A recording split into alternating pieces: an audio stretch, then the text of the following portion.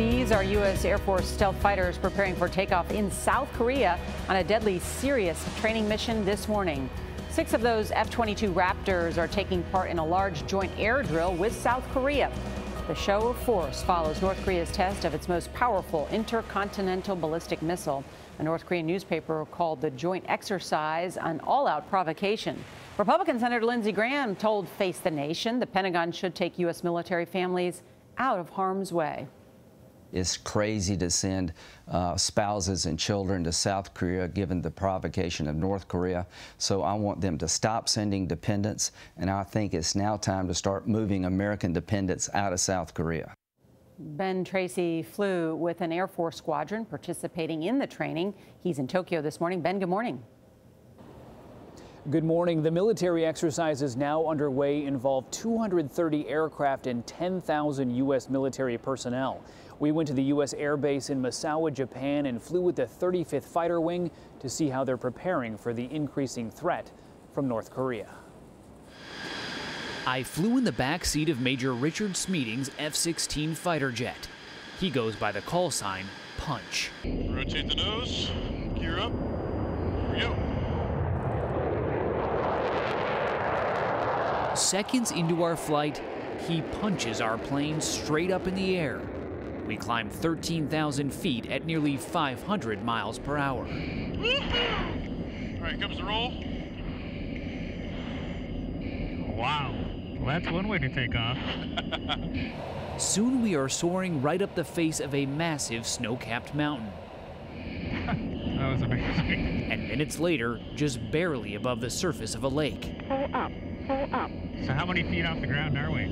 We are just over 100. You are ruining every roller coaster ride in my future. But this is not a joyride. For pilots like Punch, this is a serious training mission. All right, we're gonna take it down. Ready? Yep. Flying low through the canyons of a Japanese mountain range helps him prepare for actual combat conditions in which he would try to avoid detection. What does this replicate in terms of combat flying? If there's any physical barrier between me and the missile sites or the radar, there's no way for them to be able to target me, much less shoot me.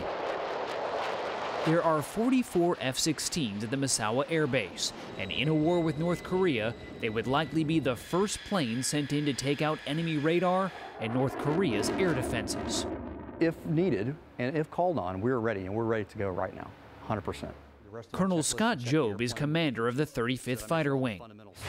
He says repeated missile launches by North Korea have led the Air Force to increase the number, but also the complexity of their training exercises. Just to make sure that we're ready and prepared to respond to any sort of additional testing that the Kim regime does. That readiness means pilots like Punch are spending a lot of time on the ground making sure their F-16s are ready for action, and once in the air, that he's prepared for any mission he may be given.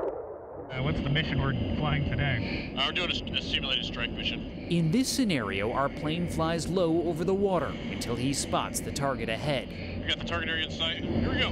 We then pop up in the air and simulate dropping a bomb on an enemy port where weapons or cargo may be located. So did we neutralize the target? We got it.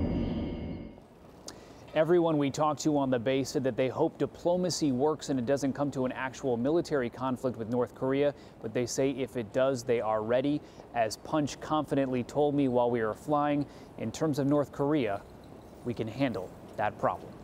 Norah? I have no doubt that can. And Ben Tracy, nice flying up there. Great job. Appreciate it.